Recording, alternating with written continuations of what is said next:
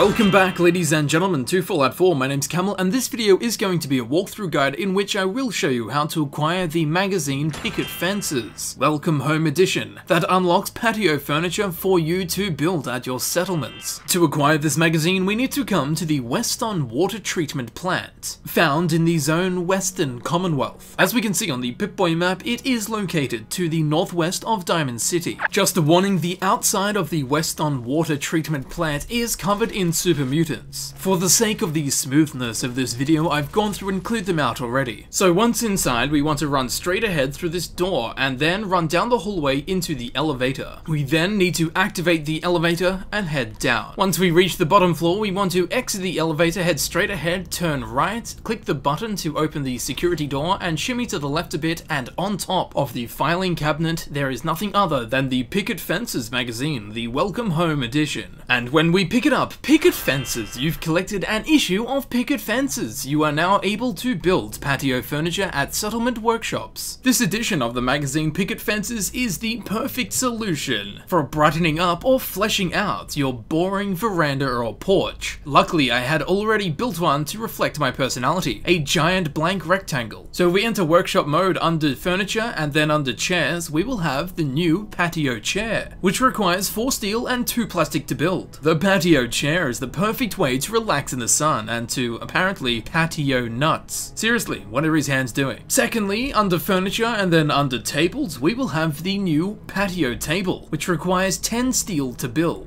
The patio table is the perfect place to put your patio chair. The perfect combination to sit back, relax, and reflect on your time in Boston. Thirdly, under furniture and under tables, right next to the patio table, we will have the picnic table. What's the difference between a picnic table and an absent parent? Well, one of them can support a family. Oh! The picnic table is the perfect table for selecting Nicholas. Because, you know, you pick Nick. I swear to God, he's just readjusting. And finally, if we go into decorations and then under miscellaneous, we will find the grill. The grill is the perfect place to play with your meat and pretend you know what you're doing. And now we have the perfect outdoor patio area that we can sit with our significant other before they leave us, taking all of our possessions and our settlement. But that's okay, because in Fallout there's a law called the law of the sniper rifle. So now, thanks to the magazine, we have gone from this vexing veranda varnished in vapidity to this promiscuously pimpin' patio padded porch. And that concludes the walkthrough guide on how to acquire the Picket Fences Welcome Home Edition that unlocks patio furniture for you to build at your settlement. Specifically, the patio chair, the patio table, the picnic table, and the grill.